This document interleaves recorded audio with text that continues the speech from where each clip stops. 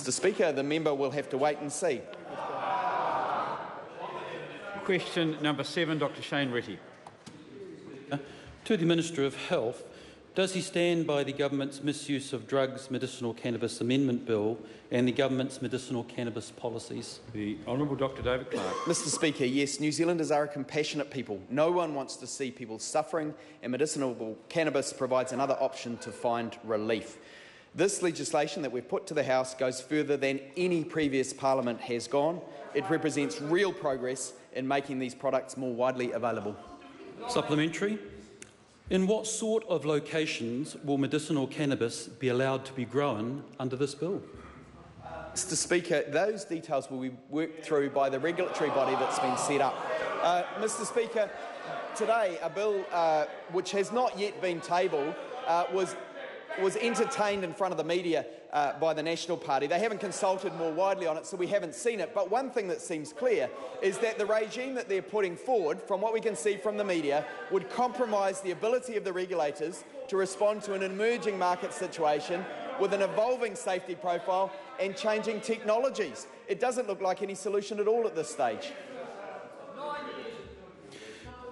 Is the use of loose-leaf cannabis allowed under this bill? Mr Speaker, I think that's unlikely, but we will see what the experts say. This member wants to politicise the issue rather than listen to the experts. It's all a political game. If they'd really wanted to make progress, they had 9 years to do that. Mr Speaker, how does that answer reconcile with reply to written question 489, where the Minister states, quote, "The bill will not restrict the exception and defence to the possession and use of cannabis to any particular dosage form"? Mr Speaker, I haven't got that particular detail in front of me and what the member's question was, because the member's question is the critical point in that and how it was framed.